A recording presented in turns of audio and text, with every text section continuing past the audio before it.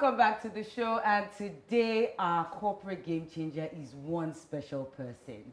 He's the Executive Director of Finance and Strategy at Credit Direct Limited, with vast experience in financial control, retail banking, people and performance management. Chukwuma is not just a high-valued employee of his firm, but at a very young age already sits on the board of his company, formulating and deploying game-changing strategies for his firm. He calls himself a problem solver, and I agree. Today we have with us Chukwuma Nwanze. Guys say yay, good, you're cheering yourself. Good to have you on the show. I'm really happy to be here. Nice. How are you doing today? Brilliant. Good. Chukwuma, you have I'd say the most unconventional education story I've heard. I mean, for someone that is so highly placed in the corporate sector, you know, it's mind-blowing to know, while I was reading up on you, your profile and all of that, to know that you actually never sat in the four walls of a university before you started your career. Guys, that is amazing. Would you believe that Chukwuma practically learned everything he learned about accounting and finance through the internet, taking courses on the internet, and then he got his, I think he started his ICANN certification. You started your exams right after secondary school. Yeah, so right. You'd known you wanted to be an accountant. Yes. Once you got out of secondary school, you started your exams, and by, I think you said 22? 21. 21, you got your first job. Yeah. What made you think you were going to be so successful without sitting in a university like us all? Yeah, I think what was important was I realized I needed an education. In the modern world, getting an education does not necessarily mean sitting in the four walls of a university as we know it today. What was important was that I took the learnings related to the discipline I wanted to establish myself in and try to be the best at it. You know, my philosophy, which I got from my brothers, was that there's not one way to the top. I knew I wanted to be at the top. I knew I wanted to be a really good accountant. And so my focus was on the learning and not on how I went there. How you got there. Have you caught the principles, the nuggets, everything about your course, I guess? That's what you focused on? Yes, I focused on it. For me, I wanted to be an accountant, and I was told if you're going to be a good accountant, you have to be a chartered accountant. As soon as I got wind of that, I realized I could enroll for the pre-professional level with the Institute of Chartered Accountants of Nigeria. And so with my secondary school certificate, it was enough for me to start the ATS scheme.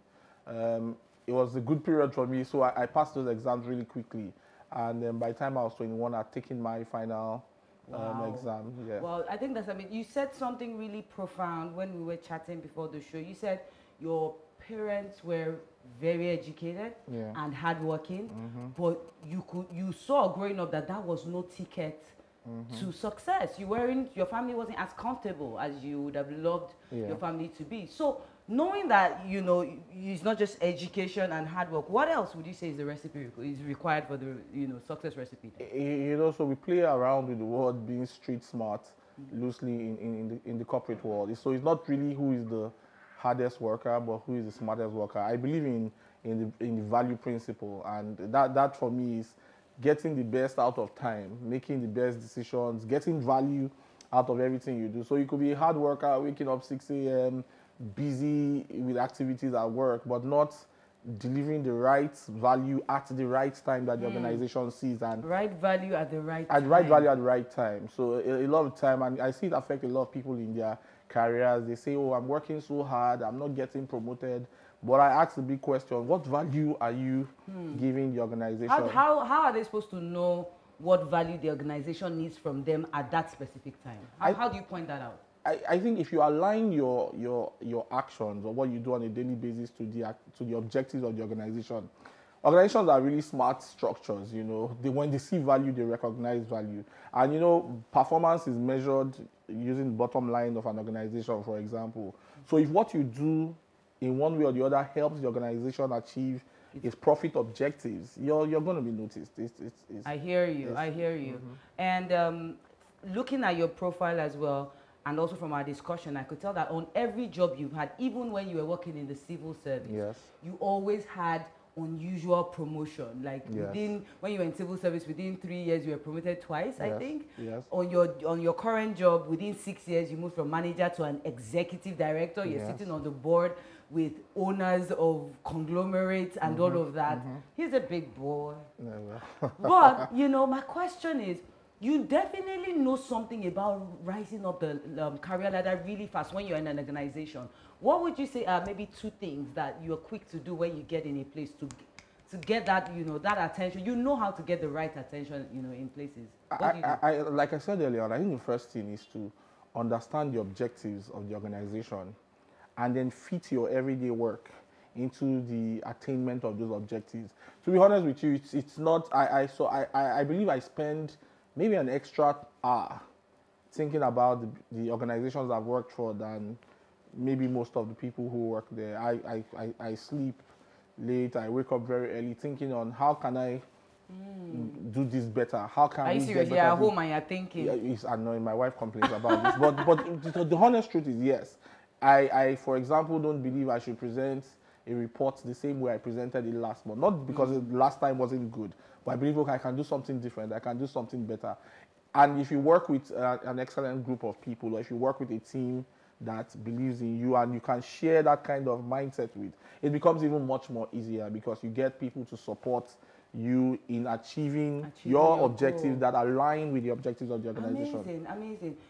I mean, we would have to run off soon, but there's something I have to ask you. You currently sit on the board of your company, and I know that the people on that board are, there's no small boy there. And you're quite young, you're way below 40. Yeah. What sort of posture do you recommend or do you adopt when you're in the midst of such, you know, people that are, you know, way older, way more accomplished? How do you make sure your voice is heard? I think first and foremost, I consider myself privileged. It's an honor to sit with the kind of professionals that I sit at Board of Credit Direct with. I also know they also have respect for me. So the first thing is that the respect is mutual, and I really learn a lot from them. Again, aligning with the objective of an organization is extremely important. So long as your thinking is tailored towards helping the organization grow and achieve its set objectives, regardless of your age or regardless of how young you are, your contribution will be respected, yes. I see. Yes. I see. So that mindset you have of daily thinking, how can I change things here? I mean, I've learned that from you. As an employee, if you make it deliberately focus your mind on how can I do things better in this firm, you will stand out. Thank you so much, Chukwuma. It's been mind-blowing speaking with you. He's not going anywhere yet. When we return, it will be game time. Yes, it's going to be the finance folks against the event folks. Let's see who's going to win. See you when we get back.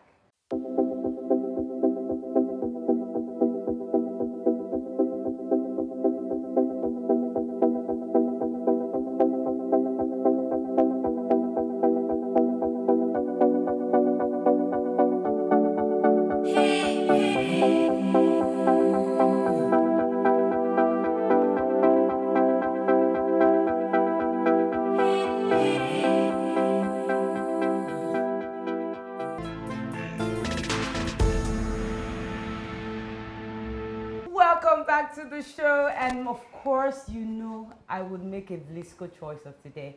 It's a golden embellished wax fabric. The abstract design composes of geometrical elements that creates a playful and contemporary image. I know I'm gushing about my Vlisco, right?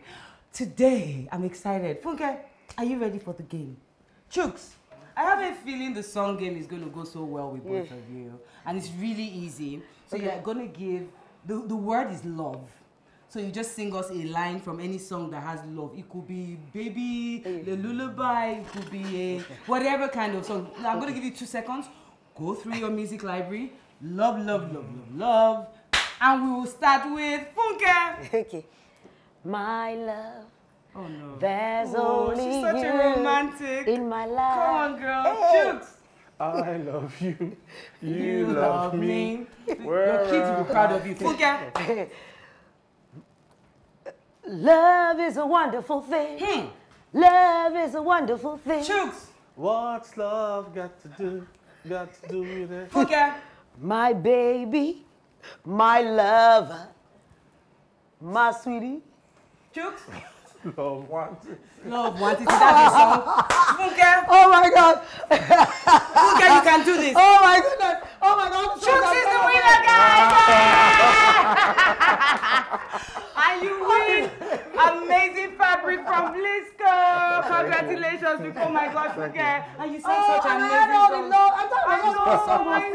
Congratulations, Chooks. It's okay, Funke. I'm sure you do more game-changing stuff and come back really soon. Thank you so much, guys, for coming on the show. Chooks, Funke, we've learned so much from you, and it's been amazing having you on here. Keep doing big things, of course. Keep changing the game in your respective spaces. Thank you very much. And of course, till we meet again and see you again, don't stop changing the game in whatever you do. Keep being the best in whatever space you find yourself. Bye.